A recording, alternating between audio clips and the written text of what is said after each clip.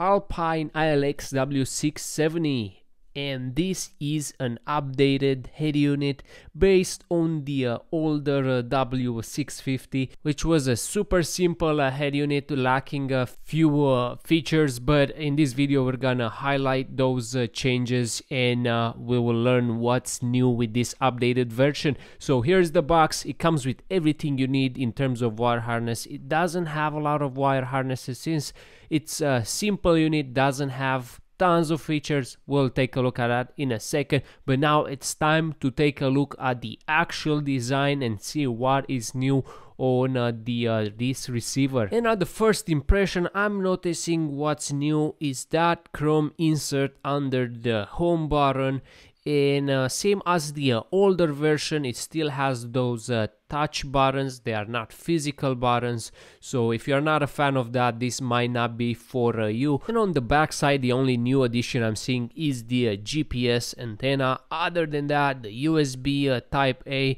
I wish I could see an USB C, which will make a faster data exchanging between the phone and the head unit. But GPS is a good addition since it will help navigating better with Apple CarPlay and Android Auto. Going back to the screen is a 6.75-inch WVGA, which means it's not high definition, has a resolution of 800 by 480 pixels. Outdated technology, but it's understandable because it's an entry-level receiver. And my guess is that they use the same display as the older generation just to keep the costs down, but we'll be able to confirm that later in the video. And it took around 9 seconds to boot up and load Apple CarPlay. Now keep in mind, Apple CarPlay and Android Auto are wired only. There is no wireless feature on this unit.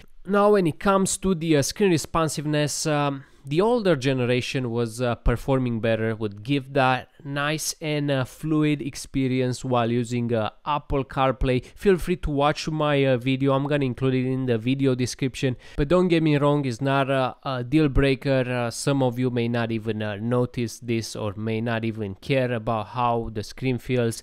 But I can say that being behind the wheel, sometimes it matters to have a screen that is responsive, just because you need that precise tapping and scrolling, and you don't want to be distracted. Now in terms of skipping the song, seems like it's doing good. It's skipping, it doesn't hesitate to change. So moving to the Android Auto test, we are basically simulating the same scenario where we have the phone plugged in to the car and we're starting the car, and it just takes 1 less second than Apple CarPlay to load up. That's surprisingly weird, but that's not a big deal. I guess Android Auto users are getting a little treat on this matter. But jumping to the screen responsiveness, again, it's not that fluid experience as you are used to on your phone, even though it's a wired connection. So there is room for better, as I said, on the Apple CarPlay side. And now, like a side note, the more I stare at this display, the more it resembles the older generation, the W650.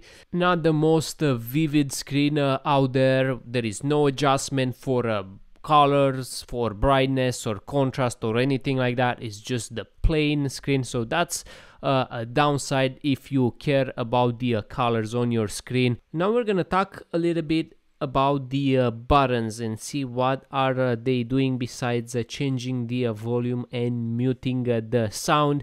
So we have touch buttons, volume down, volume up, and then we got the mute button. This one has a double function. One tap will mute the sound, and the other one, if we tap and hold, will just turn the screen off, leaving the keys on. The only way to wake up the screen would be to press one of those buttons. Now the home button has a double function as well.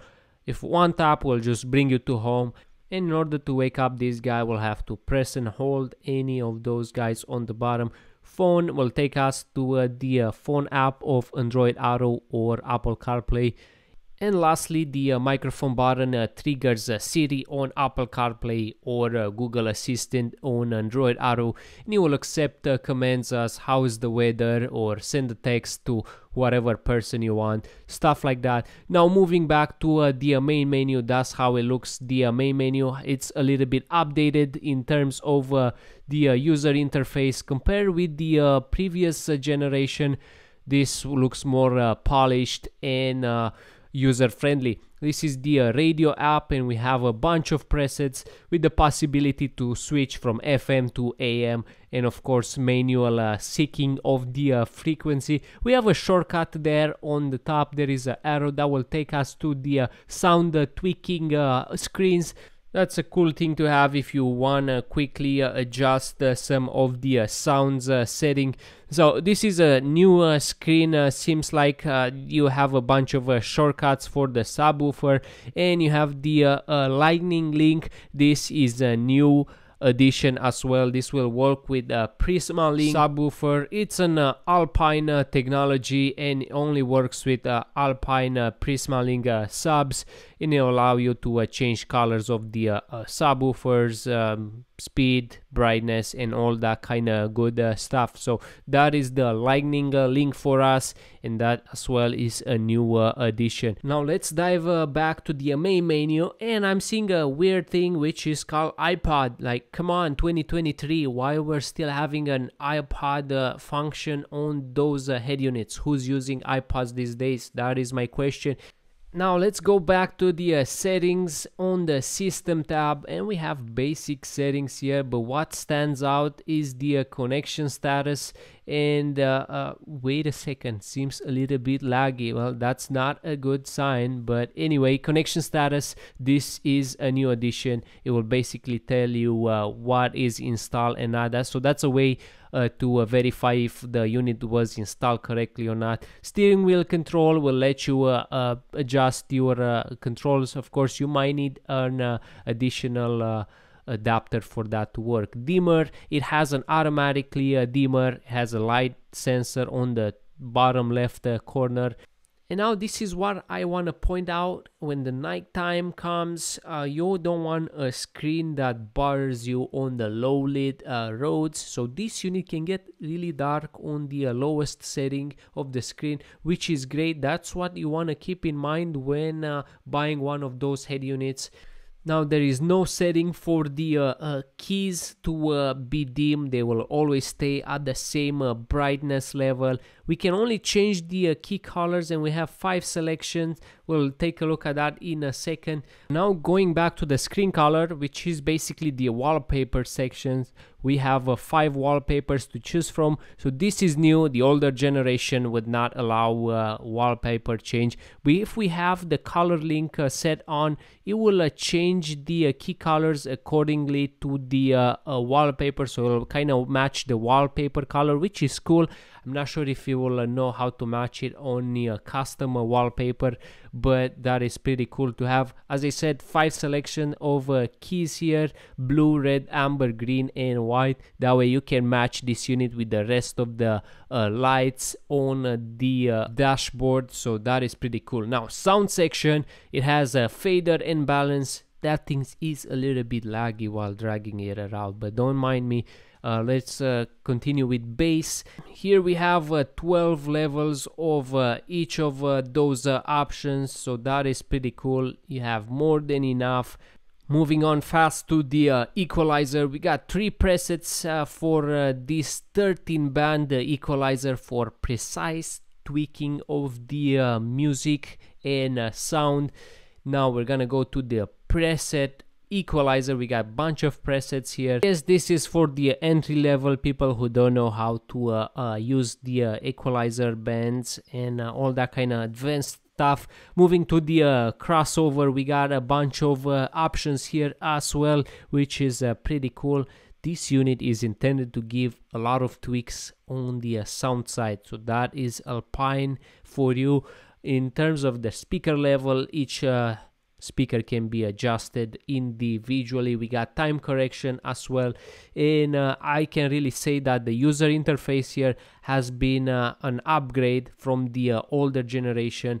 It was ridiculous. It was looking like some 10-year-old just created some graphics for the user interface, but this one looks really good. Subwoofer, we got again here 15 levels, and it can be turned off and phased. Really surprised how many options this entry-level unit has, which I think is really great in terms of sound tweaking and all that good stuff.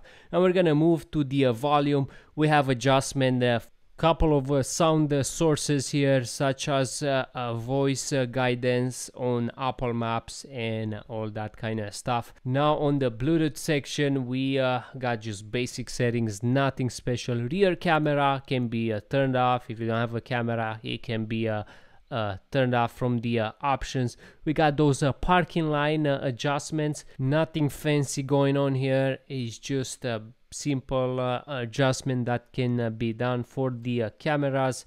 And we'll move on to the video setup. And here we have brightness, color, and contrast. I wish those were the settings for the display itself, but are for the camera image. And all the way to the bottom, we got the lightning link that I was talking earlier. That can be turned off as well. So that's it for this video. If you enjoy, click like and subscribe for more similar content.